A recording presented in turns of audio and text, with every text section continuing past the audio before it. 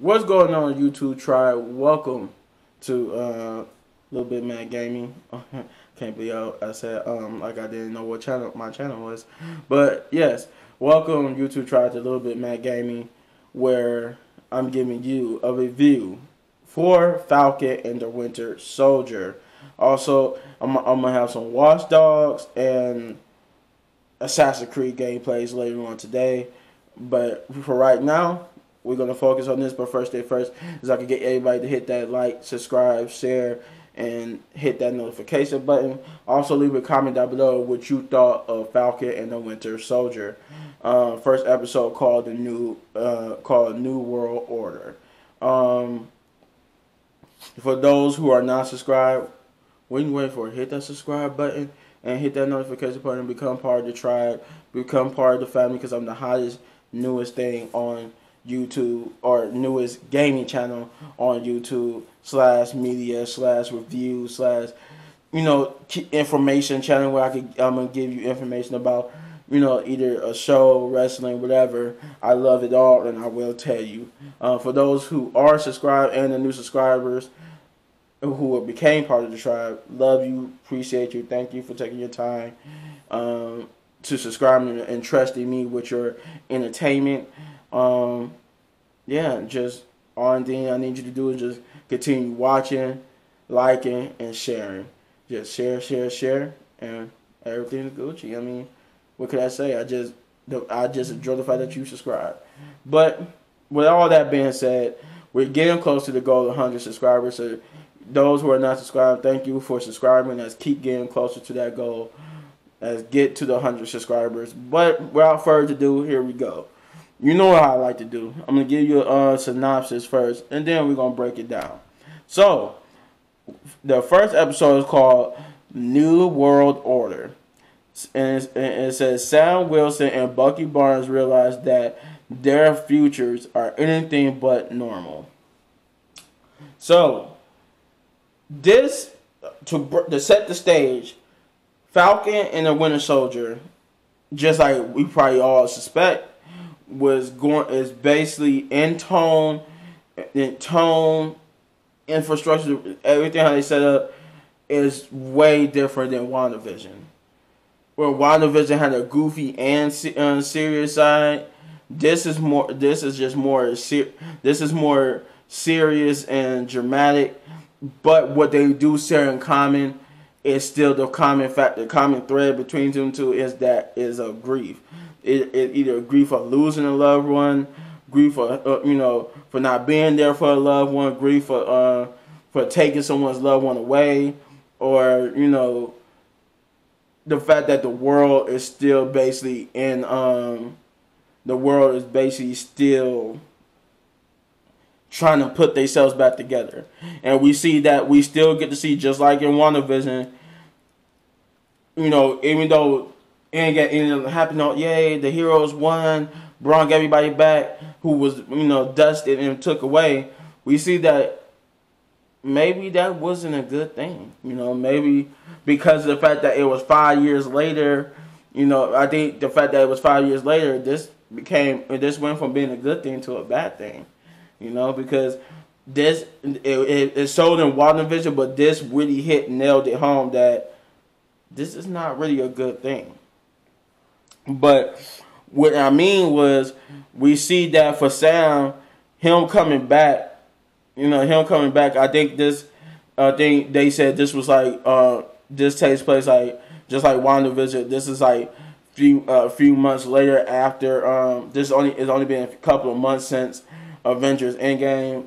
For them, for us it's been almost a year or two, but for them this is only a couple of months later. And Sam comes to find out that it starts off with Sam going on a mission to stop a kidnapping, and then he's successful in his mission to stop the kidnapping, but he had to stop the kidnapping before they get to a border, because once the kidnappers get to a certain jurisdiction, U.S. soldiers cannot enter that jurisdiction, and it seems Sam trying to stop the kidnapping and trying to stop the terrorists, and see things are bleak until um, until Sam is able in time, able to get his boosters to work in time to get to the plane, get the civilian before they cross into the border. We are introduced to a new radical group. I'm sorry that I can't remember it. I didn't write it down what their name was, but we introduced to a radical group. It's the group that we always been seeing in the trailer promos with the mask with the hands on it. But we got in the show. We get an explanation to why or to what that group is, and this might be a group of enhanced people. I want to say I think they're like super enhanced people, but basically the group's motif, as it will, is that they are the people who actually liked what happened. Who are on Thanos' side per se, not they're just pure evil and wanting to kill half the universe, but they like the status quo of the universe. How once that happened, the Earth went from being divided by anger, race, gender, bipartisans, and hatred and all that type of stuff. Nobody had a different opinion about each other. The Earth became unified, and it was together. Every culture, everybody who was left was together. And once the Avengers, we see that this group was spurred because the Avengers brought everybody who was dusted back. And now I guess this group is like, now with everybody back, we just going to go back to normal being, separated, people hating each other for their different beliefs and, paths in life, whether they went one way or the other. Now that, they hate that, they hate that. So we introduced to this group. That's their, Sam is told that is their mission. That is their goal, is to basically undo the effects of the blip and keep the world unified. I guess they call themselves like a radical group. They're not trying to be evil. They just want to keep the world how it was, even though the people came back. They want the world to be unified instead of split again. We also see that the dark side of the snap and the blip, and them bringing people back, was that people, or I guess it didn't fix the world. It just made it more broken. Because now we are seeing that from the Falcon and Winter Soldier's eyes. Now things are still basically not okay. The world is broken now. The world is like, it's hard to try to explain. I guess the world is looking for not just a Captain America, but looking for somebody to attach themselves to help them steer them back to normality, because they don't know what to do now. The world is still broken. They don't know how to be. Lives and changed now because people have moved on. The blip, just because people are back, it's messing up the lives that these people try to create after the people left. We even see that for Sam. Sam finds out that after being gone for 5 years and came back, he found out that his sister is selling their family's business, which is they had like a fishing boat business, and they found out from his sister that they're trying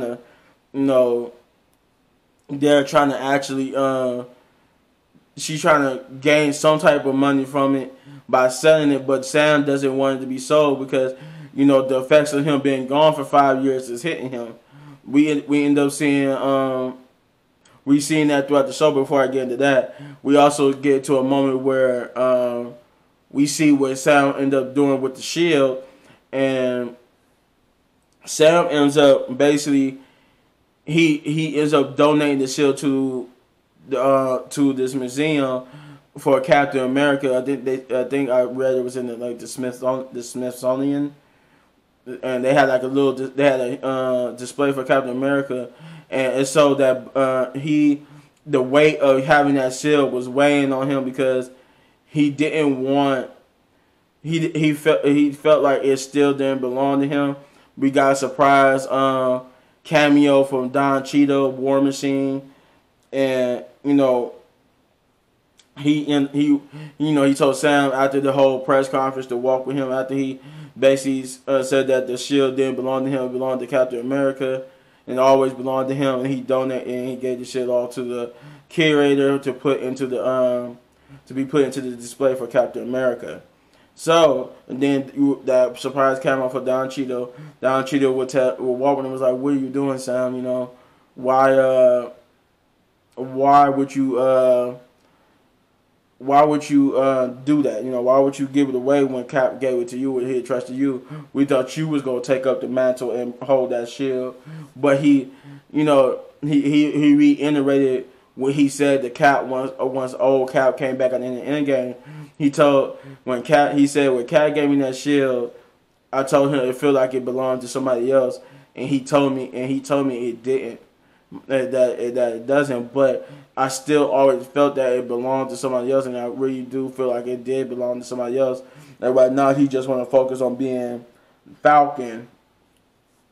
He didn't want to be because he felt like it was too much weight on him, and he wouldn't do it justice to be the next Captain America. The world's looking for the next Captain America, and they think he's going to be it. But he said, "No, I'm not going to." He tells Rhodes, that's why I did it, because it still to me feels like this belonged to somebody else. It didn't feel like it belonged to me. It just felt like it belonged to Cap. He looks with sadness upon the fact that Cap would be sad that he didn't take up the shield, but he in his mind he think he did the right thing. So then we see from Sam's side, he's trying to piece back together his family. Now he even tells Rose how before he left, his kids were his nephews, his sister's kids were just babies, toddlers. They wasn't even they was barely like 5. And he said 5 years later now he said he comes back, and now my nephews are small men.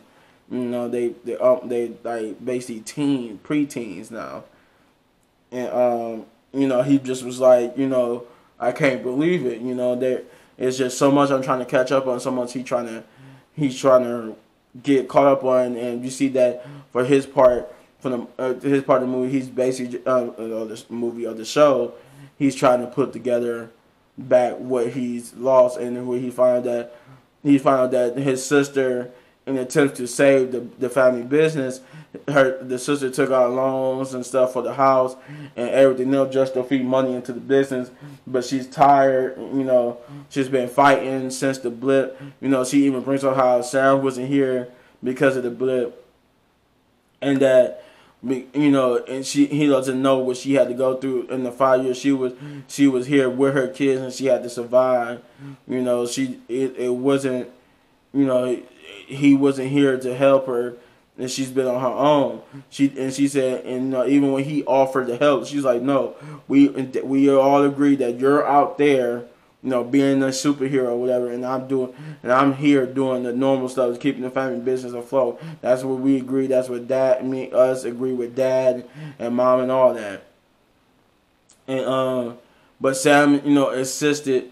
He persistently insisted that she let him help her. She let him help her, and she finally caved. It was like, "All right, fine. You think this is gonna work? We'll give it a shot." And they go to the bank. And basically try to get a loan using Sam's credentials, and it's just that he's a part of he's not just an Avenger, but he's also part of the U.S. Army. They try to get credentials. They try to get a loan and stuff, which should have worked because of his Army background. But they said because he's been gone, because of the blip and the fact that he's been gone for 5 years, he has no like basic. He having no work history for 5 years because he was gone.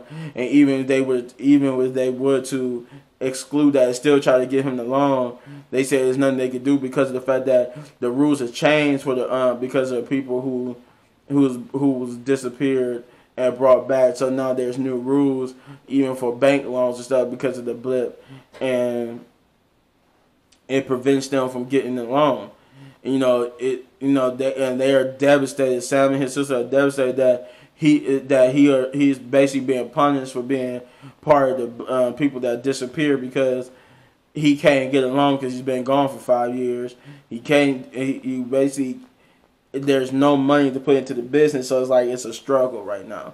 And I like how they get a little twist on it. Instead of them can't get along because they're African American, they can't get along because of the fact that he's a superhero, and it's a superhero that was basically dusted for 5 years, and that the world still messed up from that, and now there's new bank rules because of that. Switching over to Bucky's side, we see what he's been struggling with. Bucky's still having nightmares about the people he killed. In this particular episode, we see that as the Winter Soldier, he went into an accounting firm and killed one of his targets, but an Asian bystander who looked like who was just an intern, or not an intern, was just starting out. He was either an intern or he was just like his first or second day on the job. Bucky, as the Winter Soldier, noticed that he was sitting there and he witnessed him kill his target. So the guy is trying to plead with him. He's begging the Winter Soldier not to kill him because he didn't see anything. But Bucky, as the Winter Soldier, knows that he's lying. That he knows that he saw everything. So he don't need witnesses. So he ended up killing the guy. This will play later on into the show once I get to it. And then Bucky is basically now living life. He's got to go to therapy for basically, like, I guess you could say PTSD, like Army veterans, and he suffered from PTSD. He explained that because he knows he's suffering from PTSD because he was in a war. PTSD. He was in a war because he went from one. He said he just been going from one war to another, and he never had time to process what he's going through, and it makes it hard for him to be the Bucky of old, to be more human and have more emotions. It made him jaded to the world because he went from one war being captured and frozen, and frozen kept suspended just like Cap was, to being mind controlled by Hydra, and then freed. And then he said he only had like a solace, a moment of peace on Wakanda until the next war came, which was Thanos. So it's like he said he's been thrust from one war to another and never had time to process it. So of course he's going to suffer from PTSD and have nightmares and stuff. But he's trying to deal with it by finding the people on his list that he wronged and making rights with. We see that part of the pardon rules for Bucky. He can't kill or harm. He can't kill or harm or do anything of the sort to people that's instructed to by the U.S. government. So we see him that he went and helped the U.S. government find hitting Hydra agent, but he did it non-lethally. He just basically sucked them up and scared them a little bit with hijacking the car, and he basically went and apologized to the lady and said, "I am no longer the Winter Soldier. I am Bucky Barnes, and I'm here to make amends and peace with you," and also also send you to jail for being a Hydra sleeper agent. But they were introduced it to a old Japanese man, neighbor of Bucky's, who is in they always go and have dinner at this Asian restaurant every day at the exact same time, even to the point where the bartender of the restaurant, she's even basically, she knows Bucky and the old Japanese guy, and and the old Japanese guy, almost like a father figure. He knows that the girl at the bar wants to go on a date with Bucky, but Bucky won't ask her. So it's like they was doing this little dance, but he's like, I'm an old man. Well, let's get to the point. So he basically sets it up himself, and he's like, I'm sorry for him. Don't pay him no mind. She's like, no, what's need to be sorry for? I'm game. And she basically, accepts the invitation. She wants to go on a date with him. So Bucky's like, sure. Now, you know what? Yeah, let's do it. So, Bucky's trying to be human. And, but then we get a moment where the father sees a particular type of food, Asian food, and then he goes into this sorrow trance. And Bucky's like, what's wrong? And he's like, my son used to love these, it breaks my heart to know that my son was killed and basically blah, blah, and stuff like that. But what he said, what hurts him the most is that not understanding why he was killed. Because he said the police just told him that he was at the wrong place at the wrong time. But he said he always felt in his heart of hearts that that wasn't the case. And then you get Bucky, who basically sitting there with guilt written all over his face because he realized, yeah, we figured out who that kid he killed, that innocent Asian kid bystander was that old man's son. And we see that it's a reason why he's being nice to this old guy, because he's the man on the list.